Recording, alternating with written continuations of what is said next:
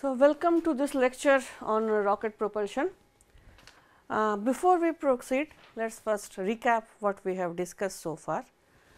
We have been discussing the vehicle dynamics for the last few lectures. So far, we have been focusing on single stage rockets, and we have defined some parameters. One of such parameter is the mass ratio, which is given by the final mass by the initial mass. Then we have defined various type of masses, that is ml is the payload mass, then mp is the propellant mass, ms is the structural mass, which the structural mass includes everything except these two, except the payload mass and propellant mass, everything else is included in the structural mass. Then the total mass at the beginning is the sum of all this, right, and at the burnout all the propellant is supposed to have been used up. Therefore, what remains is only the structure and payload. So, the final mass is nothing but the sum of structural mass and payload mass given by ms plus ml. We have seen this last time. Then we had defined another parameter r, which is inverse of mass ratio. Therefore, r is equal to m naught by mf. Now, if we combine these two, we get r equal to m naught upon ml plus ms. We had done it last time. After that, last time we defined some more parameters. One of the parameter was payload ratio, which is designated by lambda, and payload ratio is defined as the ratio of the payload mass divided by all the initial mass except that of the payload. So, it is ml upon m naught minus ml. Now, again coming back to this expression, if we subtract the payload mass from the initial mass, what remains is the structural mass and the propellant mass. So, therefore, lambda is equal to ml upon ms plus mp. We defined lambda in the last class. Similarly, we defined another parameter, which is structural coefficient designated by epsilon, and we had defined epsilon as again the structural mass divided by all other mass except the payload. We defined it like this. Therefore, this again comes out to be equal to ms upon ms plus mp.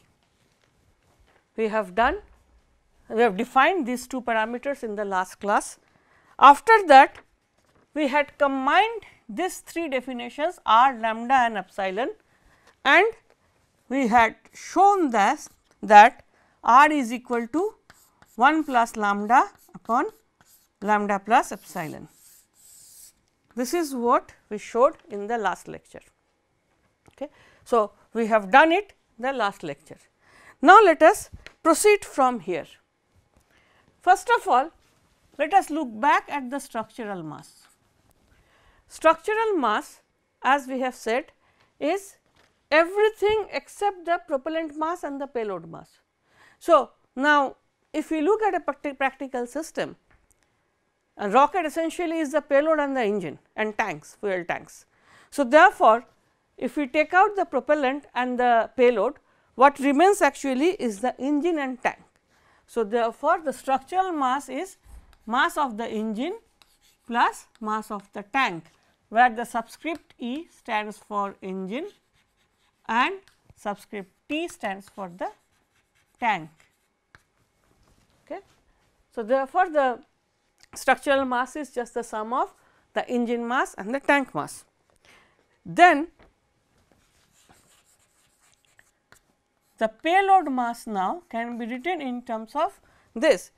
What we can see from this expression is that the payload mass is equal to initial mass minus the structural mass minus the propellant mass. So, payload mass is equal to m naught minus ms minus mp, and we can put ms equal to me plus mt like we have done here. So, therefore, the payload mass is equal to m naught me plus mt minus mp. This gives us an expression for the payload mass. Now, what we are interested in is finding out the payload ratio, not the payload ratio, the payload fraction, that is, this is called payload fraction ml by m naught. So, this is equal to, then first of all what we do is we take this expression for ml and then we divide it by the initial mass m naught. Then after this division, what we will see is that this term is equal to 1 minus, we write me by m naught as the engine mass fraction. Similarly, we have the tank mass fraction. This thing let us multiply and divide by the propellant mass, okay, and then the propellant mass fraction upon m naught. Okay. So, the payload mass fraction we can write like this. We have just expanded this. Now, let us look at the expression for R, which we have defined here. R is nothing but m dot by mf, and mf is equal to the initial mass minus the propellant mass according to our definition.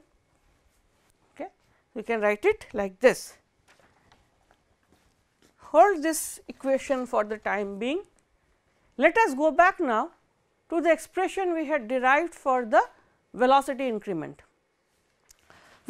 What we have done is we have derived expression for various cases. We have considered first of all no lift for most of the cases, and we have considered no gravity, no drag, etc., etc. For the time being, let us look at the simplest case. What was the simplest case? When we had no drag and no gravity.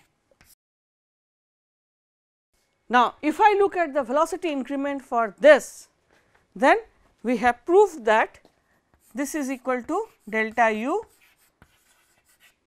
u equivalent ln r.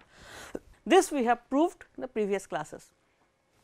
This equivalent velocity, r is this ratio as defined here, and u equivalent is delta u is the velocity increment. Now, from this, then what we can do is, if we integrate this, we can get an expression for r in terms of delta u and u equivalent.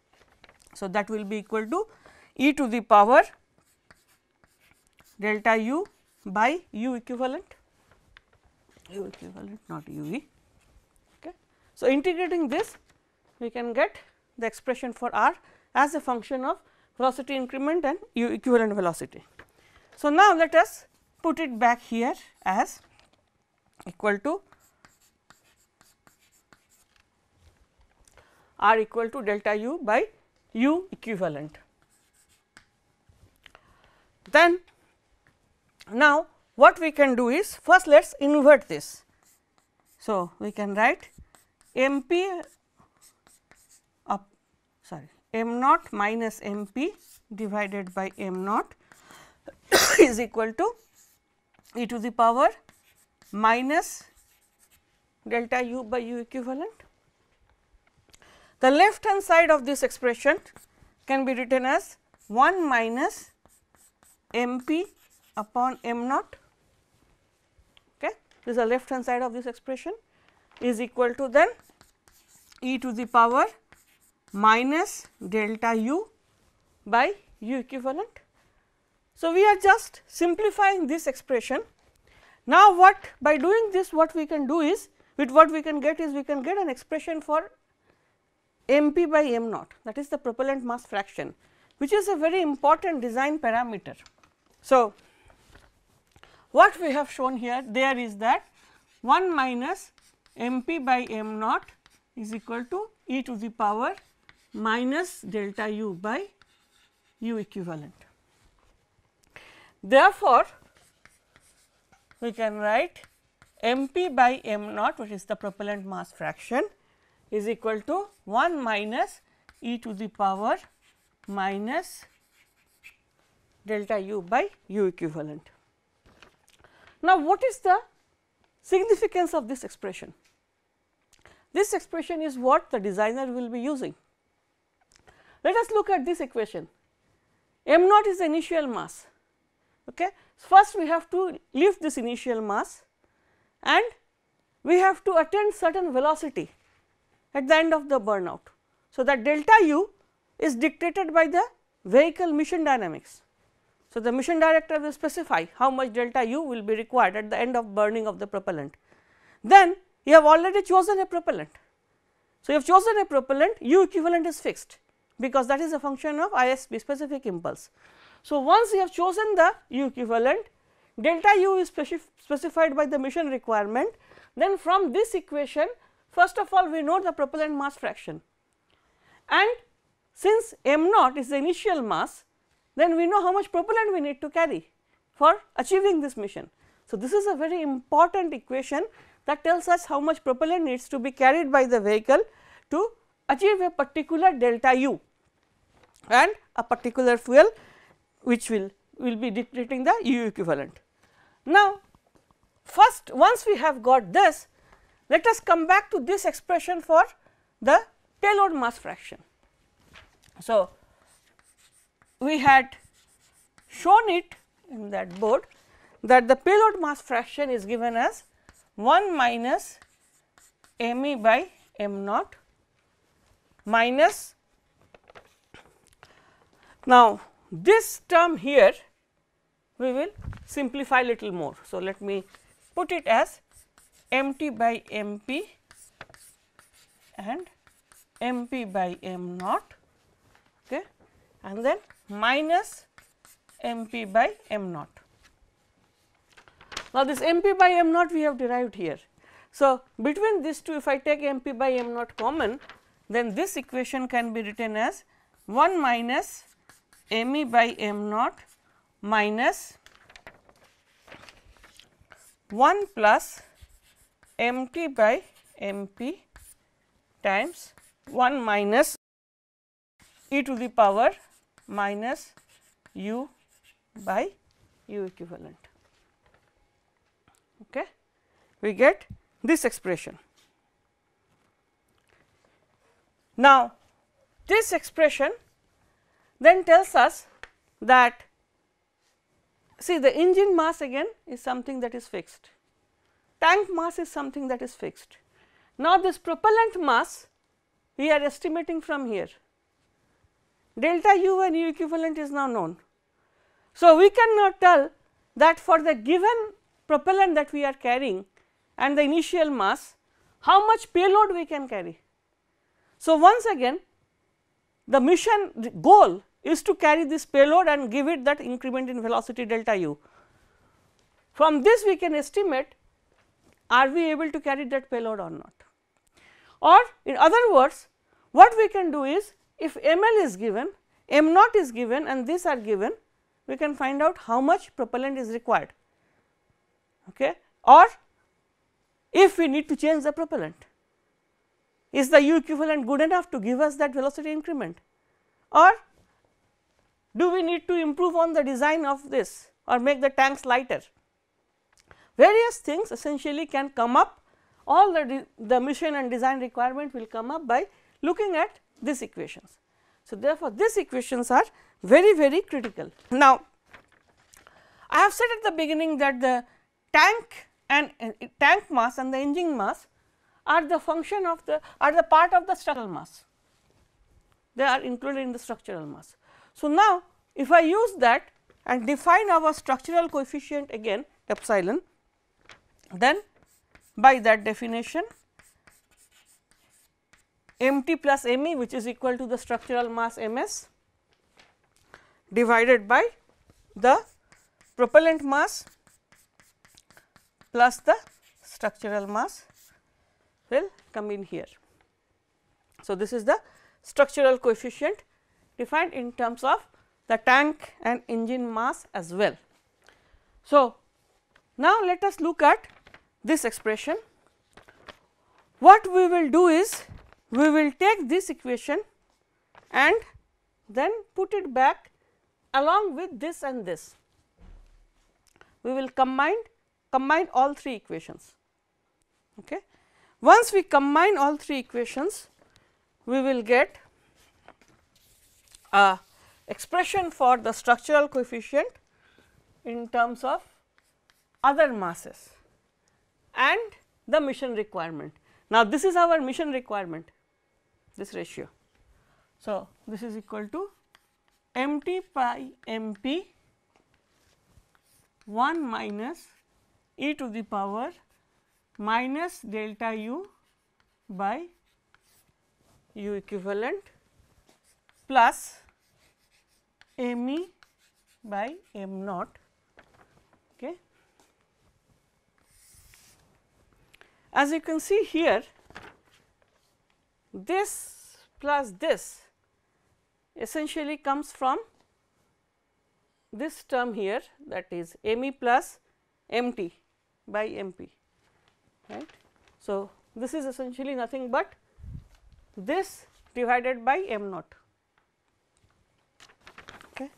So, we are essentially what we are doing is we are dividing and both the numerator and denominator by m naught.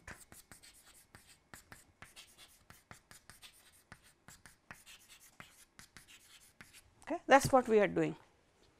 And then mt by m naught can be written as mt by mp, mp by m naught, like we have done here, right, and mp by m naught we have already expanded in terms of this. So, this is what we are doing. So, if I write the expression here, continue with this expression, this is equal to then 1 plus mt upon mp plus me by m naught. Okay. Now, I have given you 2 homeworks so far, this is the third homework.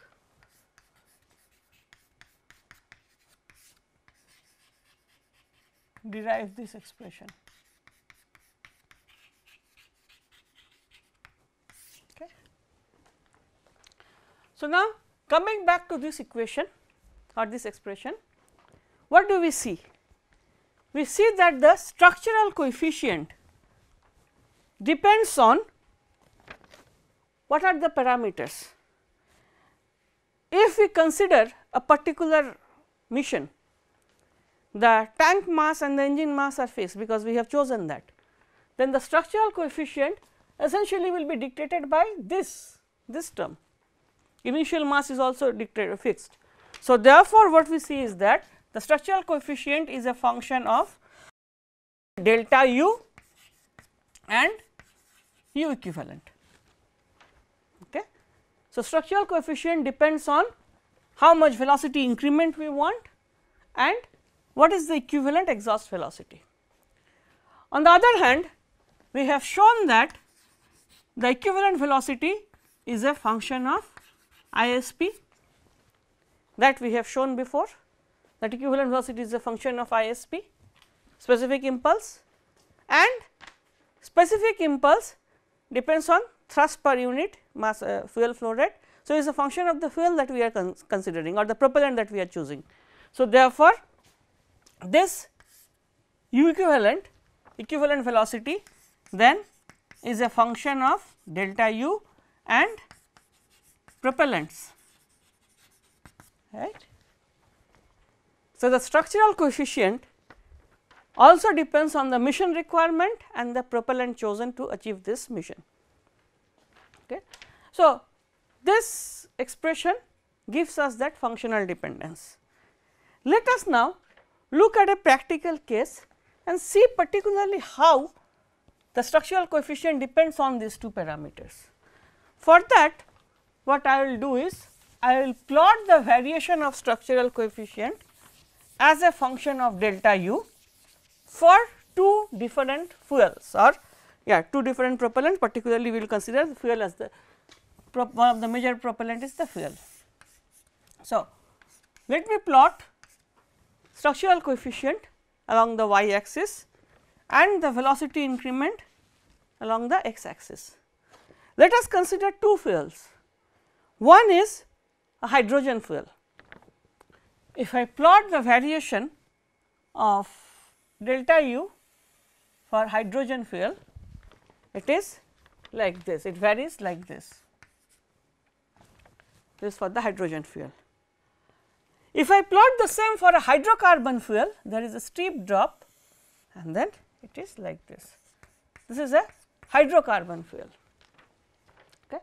So, this is what has been seen experimentally, that the structural coefficient variation with respect to the delta U, that is the velocity variation, or in other words if you vary delta U, how structural coefficient is going to vary for different fuels. That is what we have shown here. Now, let us see that what we see from this plot. We see that for a given delta U, you look at anywhere, any location here. For given delta U, we see that the structural coefficient is greater for hydrocarbon as the fuel compared to for hydrogen as the fuel compared to hydrocarbon as the fuel. So, for any given velocity increment, the required structural coefficient is going to be greater for hydrogen than hydrocarbon fuel. Now, hydrogen as we know is much lighter than hydrocarbon. So, essentially what is this graph is showing is that for a given velocity increment, the structural coefficient for a lighter fuel is greater than that for a heavier fuel. Okay. So, this graph shows that the structural coefficient for a lighter fuel is going to be higher than that of the heavier fuel. Now, once again, what is the significance of lighter fuel and heavier fuel? If we consider a lighter fuel, its mass flow rate is less, right.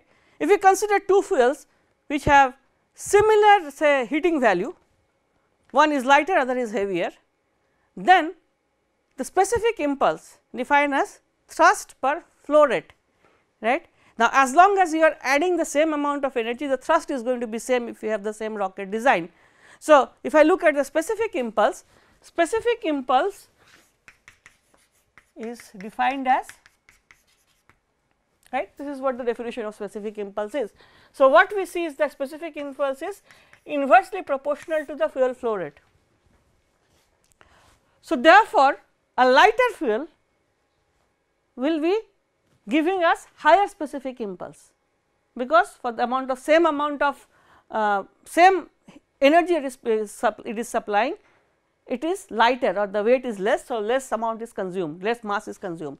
So, therefore, we know that the specific impulse for a lighter fuel is greater than the specific impulse for a heavy fuel.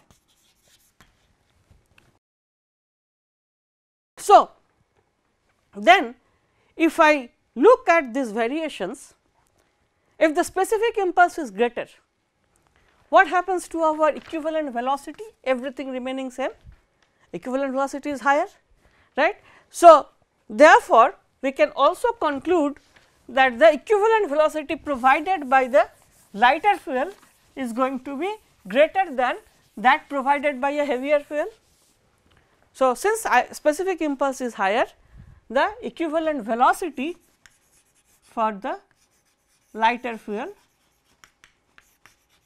is greater than equivalent velocity for the heavy fuel,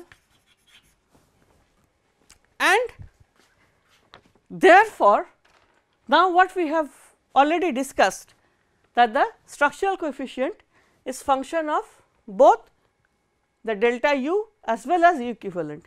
So, for the same delta u, we see that the lighter fuel has higher equivalent velocity, therefore, the structural coefficient is higher for lighter fuel compared to a heavier fuel. So, that is the physical explanation of this behavior. So, this is the first point. Let us look at second point here.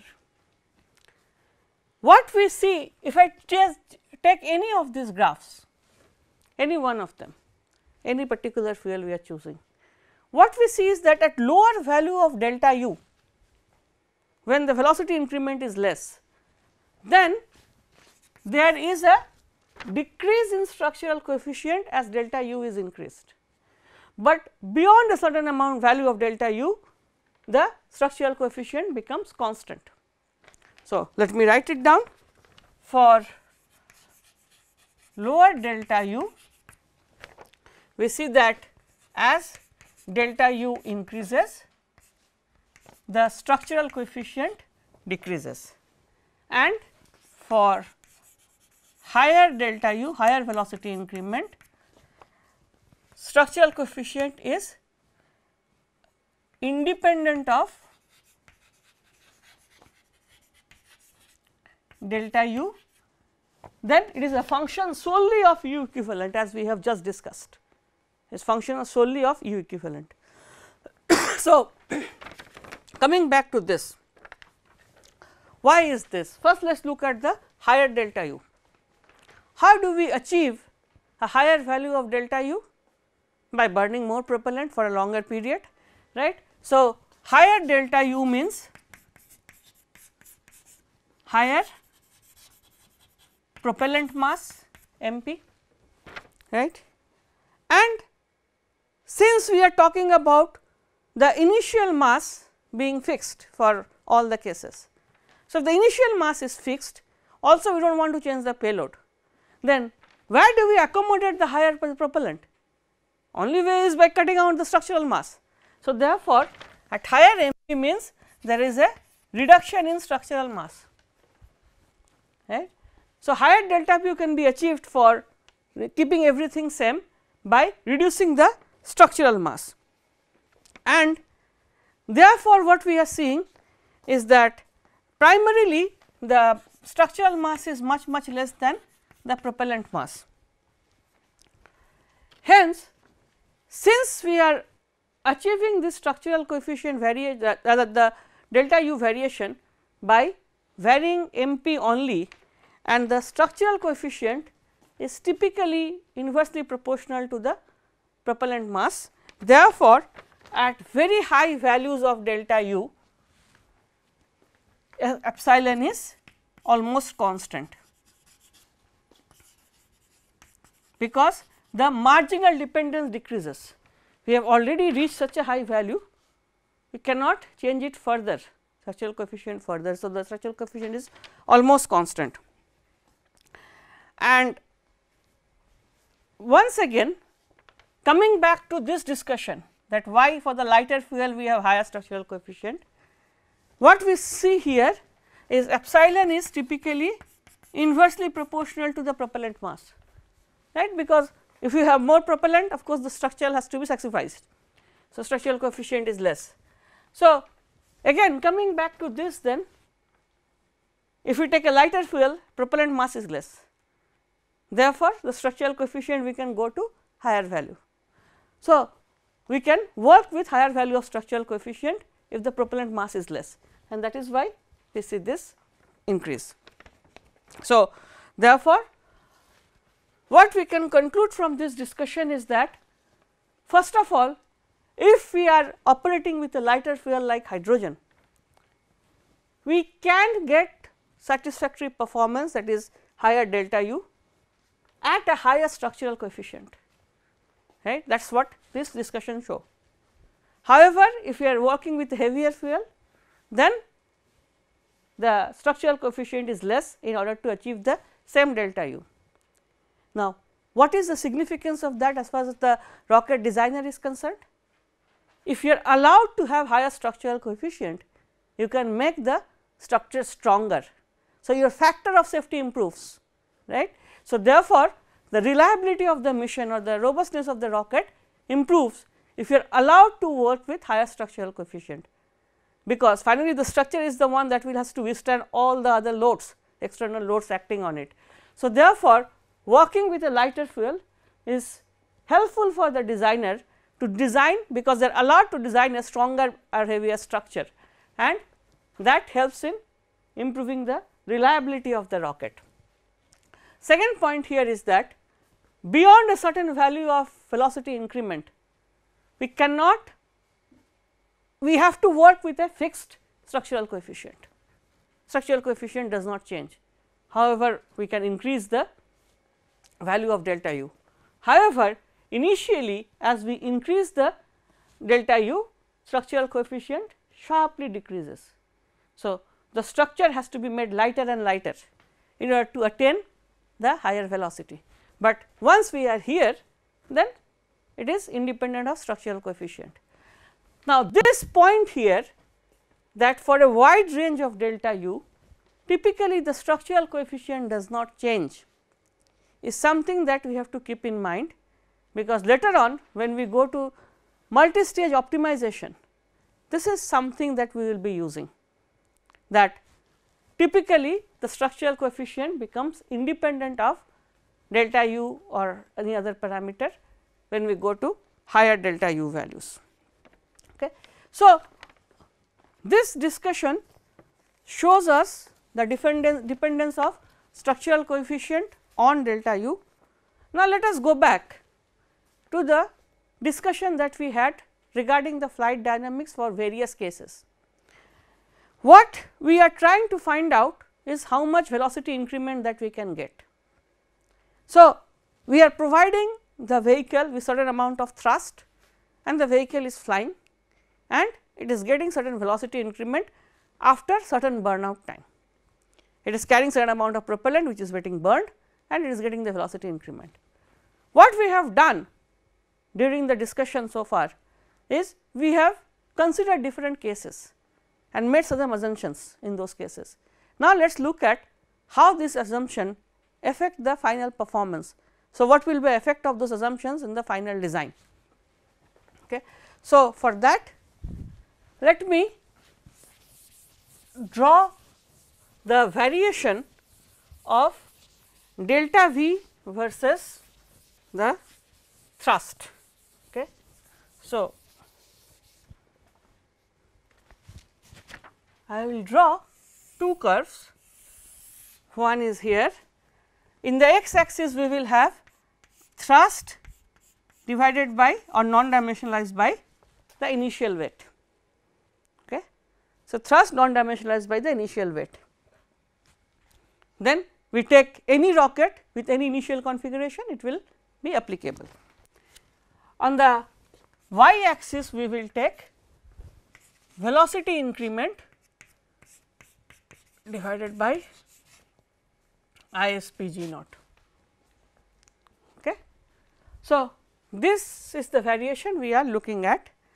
Let us, for the simplicity, for the sake of convenience, consider a particular mass ratio m naught by mf. Let us say this mass ratio is 8, okay. And let us also consider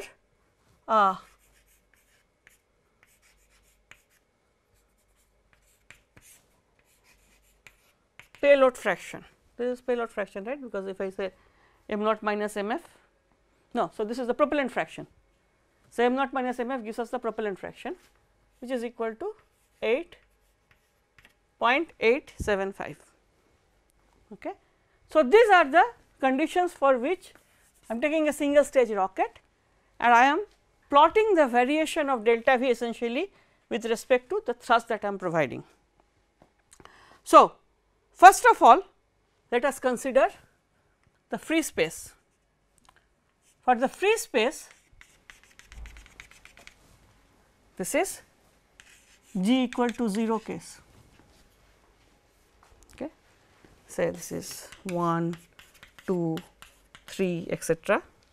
This is 0, 0.5, 1, 1.5, 2, etc. So, what we are seeing is that when we consider this particular rocket, once we have these values fixed, everything fixed, then the variation with delta u with thrust actually will be a constant line, right. Why? Because delta u is just u equivalent ln r is fixed here, u equivalent is this raised to this, therefore, it will not depend on thrust. So, in the free space, no matter what amount of thrust we are providing, it is a function of only u equivalent and the mass ratios, therefore, it will be a constant delta V, it does not depend on thrust. Okay. So, this is a very important observation in the free space, outer space, and that is why in outer space we do not need huge chemical rockets. What we need is something with higher ISP, right. So, that will give us the required variation because of the fact here, because in the outer space we do not have acceleration due to gravity, we do not have drag. Okay. So, this is the case we are considering. Then the second case, let us say, is for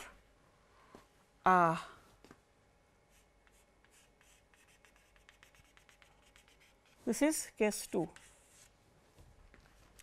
So, case 1 we have said here is free space where G is equal to 0.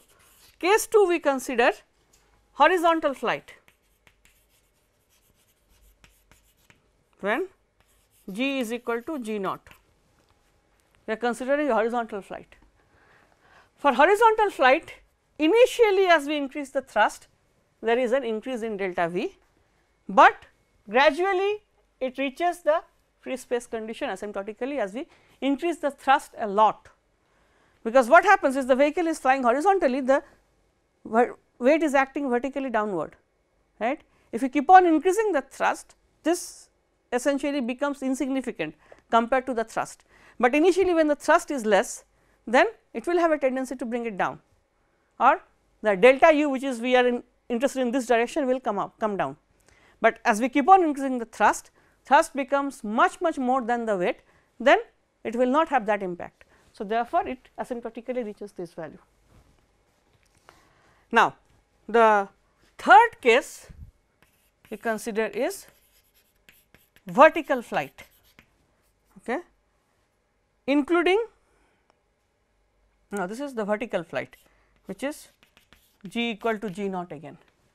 If I consider vertical flight, it will go like this. When we are talking about vertical flight, G is always acting downward, always trying to slow down. We are increasing the thrust, that will try to compensate for the effect of gravity, but gravity is always present. Therefore, it will never reach this condition and it will always be less than this, but as we again keep on increasing the thrust, the effect of gravity becomes less and less dominating. Okay. That is why we get this variation. And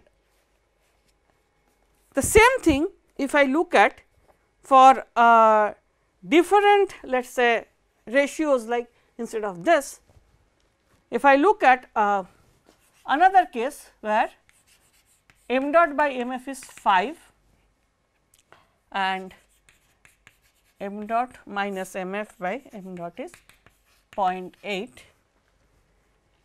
So, the same plots if I plot, then let me plot it on the same graph, but with a different color.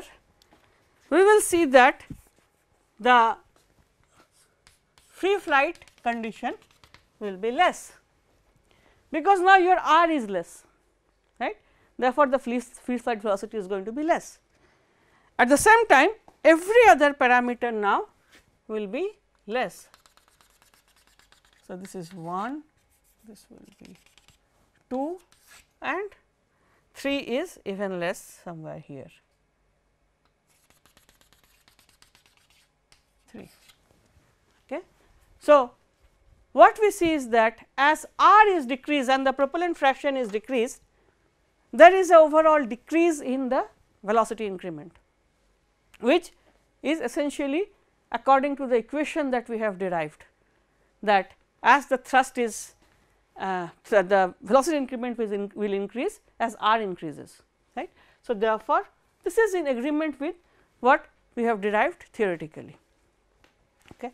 So, therefore, again, since as I have said delta V is something that is the mission requirement, which will become apparent when we talk about space dynamics. Therefore, in order to achieve that, we need to choose a particular value of r, and once that is fixed, we need to choose a particular value of structural coefficient that I have just discussed. So, if the mission is given, if the propellant is chosen, every other parameters will come up from this analysis. So, then that is what the rocket design is, that what should be the mass distribution of various components, and then we actually go into build it. But the first step is to find out the mass distribution to achieve that mission. Okay. So, this brings us to the end of our discussion on single stage rocket performance, but before we stop, what I would like to do is I would like to solve a problem. Okay. I would like to solve a problem that will essentially focus on the single stage performance that we have discussed so far. So, let me define the problem. Let us consider a single stage rocket.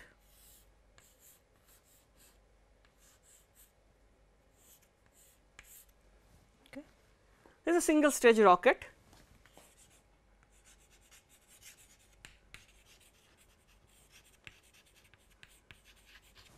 Let us say that this is our payload. Let us consider that the payload weight mass is 100 kg. Let us consider that the ISP for this rocket is 450 seconds, and let us consider that the structural coefficient or the structural factor, I will define what is structural factor, is 0.2, and ideal delta V is equal to 2000 meter per second. Now, first of all, what is ideal delta V becomes evident from this plot. Ideal delta V is the maximum velocity that we can achieve, and it should not depend on thrust. So, it corresponds to which case? G equal to 0. So, ideal case corresponds to no drag, no gravity in the outer space. Okay. So, for this case you are asked to find out, calculate the lift of mass, which is m dot, this is equal to what? That is the question. Okay. So, this is essentially what we have been discussing so far. So, let us now look at what is given is ml equal to 100 kg, ISP equal to 450 seconds, structural factor, let us say we call it S, which is equal to 0.2, is defined as ms upon ms plus mp. Okay. So, this is equal to ms upon m naught minus ml. we have to get delta, we are given that delta V equal to 2000 meter per second. So, first of all we know that for this case delta V is equal to U equivalent ln R, right, this we have proved, and U equivalent is equal to ISP times GE. So, ISP times GE ln R is equal to m dot minus mf. Okay. So, first of all let us look at this expression little more closely. Let us say we define a parameter L, which is the propellant mass fraction, L equal to m dot by ml. Okay. So, from here we can write that just a second, m dot by ml equal to 1 by L, right, and mf equal to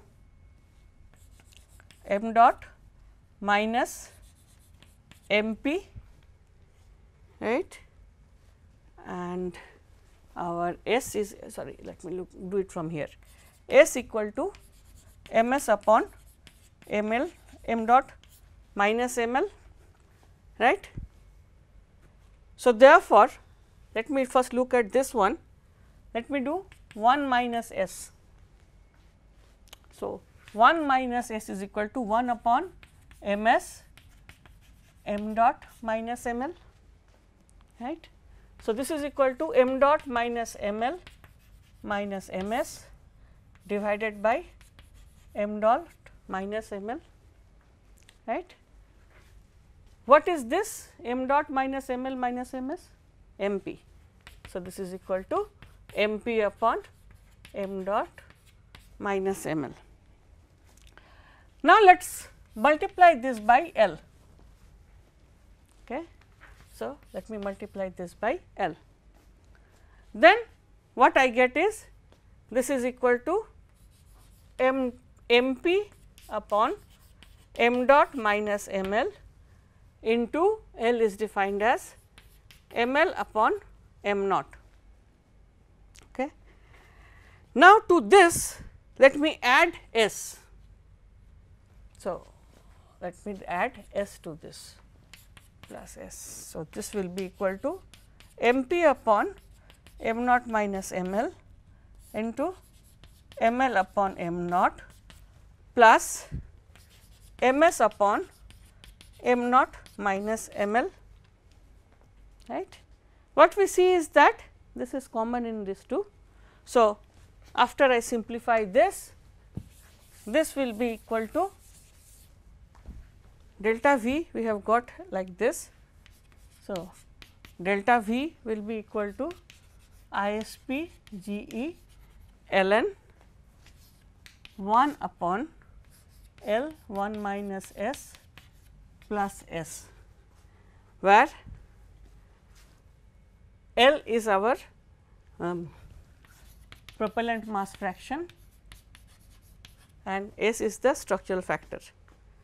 Now, from here then we get L 1 minus S plus S is equal to exponential minus del V upon ISP GE. Once we simplify all this, we will get the overall mass is 184 kg. But let me try it out a little differently also. Let me try it out a little differently, since I am starting to do with this. This is the final solution, but I will do it little differently. Once again, let us look at this ratio m dot upon mf. So, m dot upon mf is equal to m dot upon, finally what remains is the payload mass and the structural mass, and we have defined epsilon as this ms upon ms plus mp. So, this is our epsilon, okay, S is our epsilon.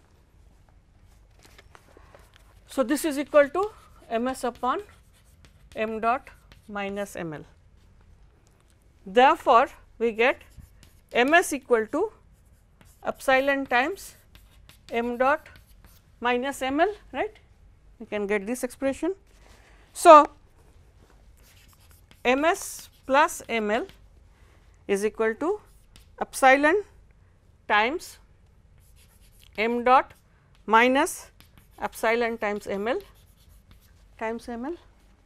right. So, we are adding ml to this equation. Then this can be written as epsilon m naught plus 1 minus epsilon times ml, right.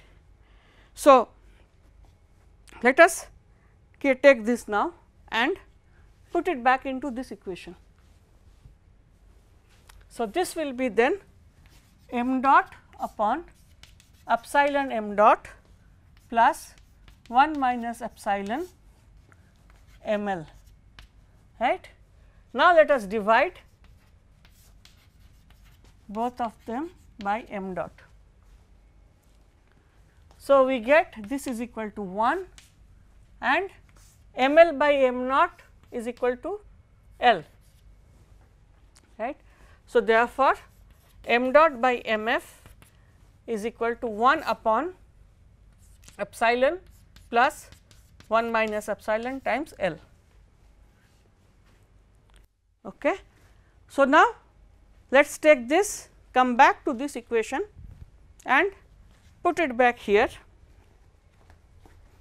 So, what we get is this is equal to, instead of doing it here, we can also start from here right away.